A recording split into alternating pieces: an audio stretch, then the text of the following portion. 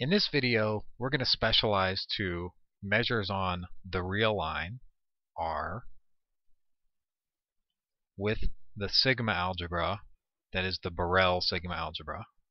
You'll remember this is just the sigma algebra generated by the open sets of R, or the intervals.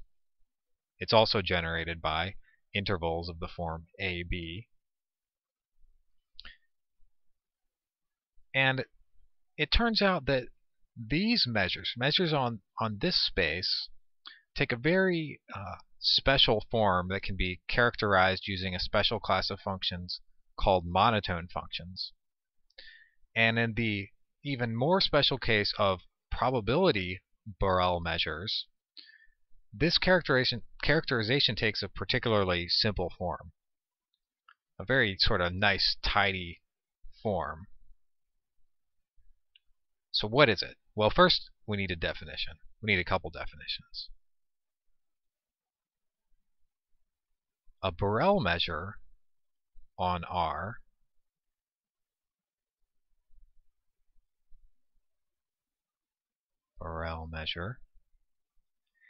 is a measure on the Borel sigma algebra, on R with the Borel sigma algebra. So it's a measure on this measurable space, if you will. I haven't used that term before. A measurable space just means a set along with some sigma algebra.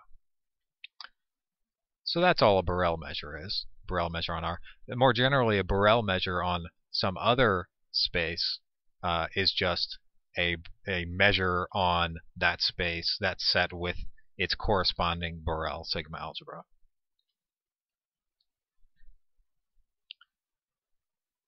And a CDF, cumulative distribution function, is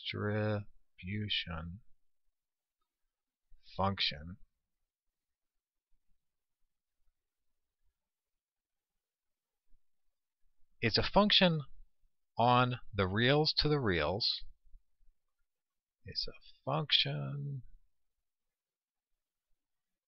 which we write capital F,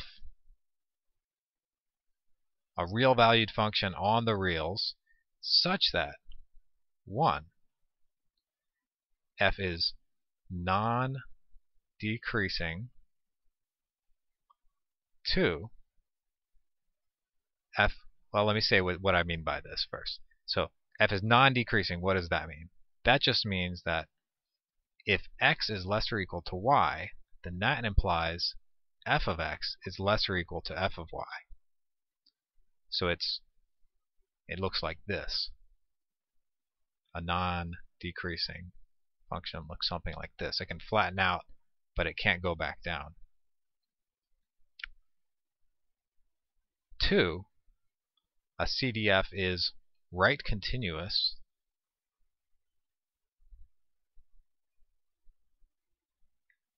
And what does that mean? That means that the limit as x approaches some number a from above, use this notation for the limit from above, f of x, so the limit of f of x as x approaches a from above equals f of a. Now, I emphasize from above. It might not converge to f of a if x is approaching a from below. So it's right continuous, but not necessarily continuous. And 3, as x goes to infinity, f of x converges to 1, and one more condition, 4, as x goes to minus infinity, f of x goes to 0. So there's 4 conditions for a CDF, cumulative distribution function. So let me, for your intuition here, right continuous, what does this look like? Well, again, if I have some function here, and it's coming along, and we're looking at it from the right, It gets to some point, it can jump, but it has to include that point where it jumps. So it doesn't include the point here, but it does include the one as it approached from the right. So it can have jumps, but you always have to include the point from the right-hand side. Okay, now we are ready for the theorem. So that's a beautiful little theorem. Leave a little bit there for you to see. Okay, here's a theorem. This is nice. 1. If f is a CDF, then there's a unique Borel probability measure on R. Unique Borel probability measure on R such that the measure of the sets of this form minus infinity to x equals f of x. So this is for any x in R.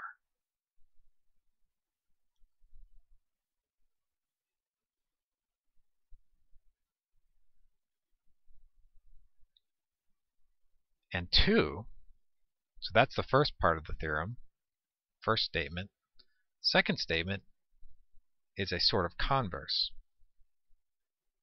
If P is a Borel probability measure,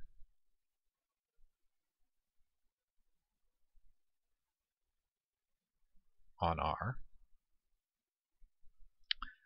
then there exists a unique CDF F satisfying this condition. There is a unique CDF F such that f of x equals P of the set from minus infinity to x, including x, for all x in R.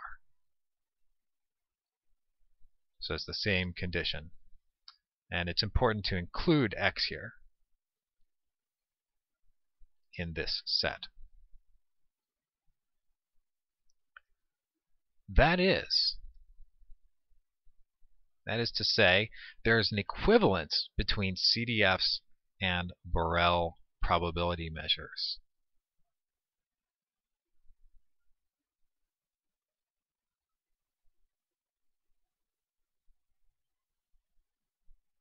And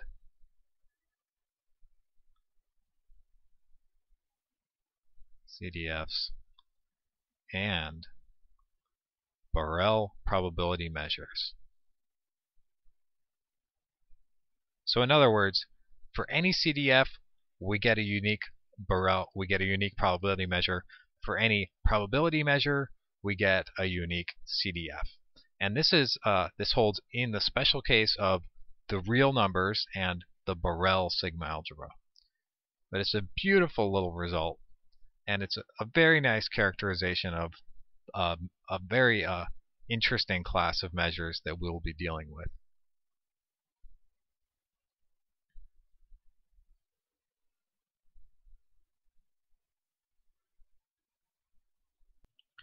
So since these CDFs, these cumulative distribution functions, are so important, let me build your intuition a little bit for what they look like. So here was the definition of a CDF. And let me just draw an example of one.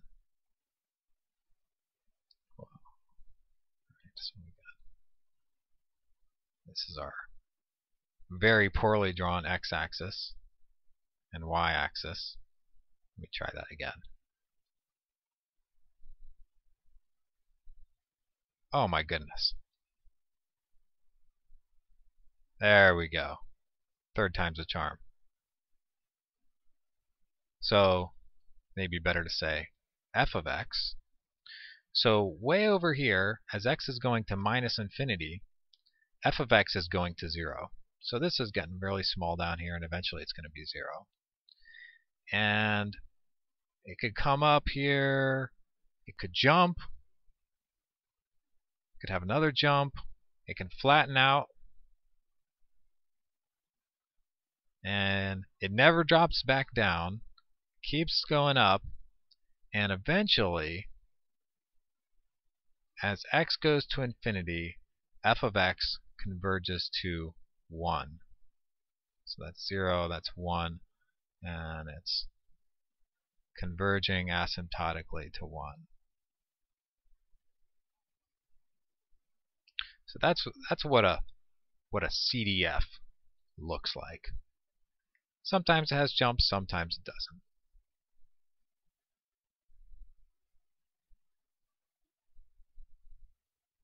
So hopefully this builds your intuition for a CDF, and this characterization by this theorem gives you a very nice way to think about what a probability measure is doing in terms of its CDF. And this will be useful later on as we're looking at random variables and other interesting things especially on the real line.